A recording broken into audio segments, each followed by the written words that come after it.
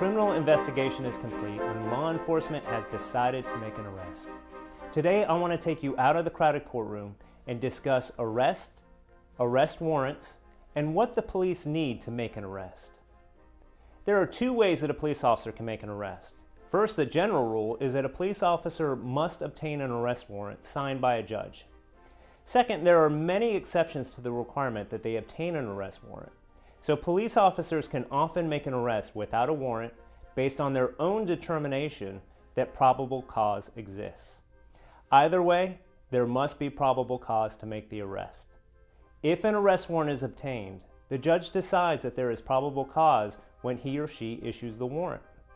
If an arrest warrant is not obtained, the police officer determines that there is probable cause. And a judge will then make an independent determination whether there is probable cause at the first appearance hearing, usually based on the facts laid out in the police officer's sworn police report. Probable cause is evidence that would lead a reasonable person to believe that a crime has occurred, is occurring, or is about to occur. It's a very, very low standard. The evidence used by the police to establish probable cause can come from witness testimony, physical evidence, your own statements, and much more. There's no certain amount of evidence that is required. Probable cause is often established by nothing more than the uncorroborated statement of one person. For example, if a listed victim calls the police and says that you pushed him, the police can make an arrest for battery based on nothing more than that person's statement. Unless there is an exception, the police officer must obtain an arrest warrant.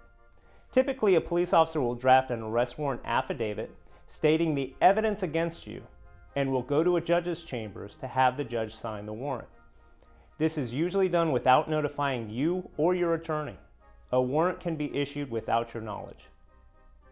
The judge will review the affidavit and, if satisfied with the evidence, will sign the warrant and either decide what your bond should be and affix it to the warrant, or not issue a bond in certain situations and leave it to the first appearance judge to issue a bond within 24 hours of arrest. There are exceptions to the requirement to obtain an arrest warrant. If an officer makes an arrest without a warrant, a judge will decide whether there is probable cause within 24 hours at your first appearance hearing.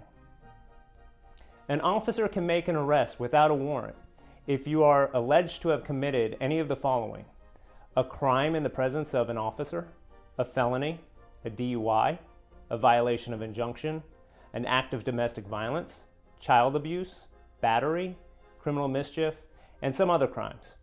If you are arrested without a warrant, your bond will be set at the first appearance hearing. In some misdemeanors, and at the discretion of the police officer, he or she can issue a notice to appear instead of making a physical arrest. Police officers do not have to read you your Miranda rights when they make an arrest. Miranda rights relate to custodial interrogation. In other words, if the officers question you while you are in custody, they must read you your rights before the questioning begins, or the statements may be thrown out. However, if they don't ask you any questions, they do not have to read you your rights. If you are arrested, it's extremely important that you invoke your right to remain silent and invoke your right to an attorney. And once you're at the jail, if you make a telephone call to family or friends or a lawyer, those calls are recorded. And anything you say in those calls can later come back and be used against you in court.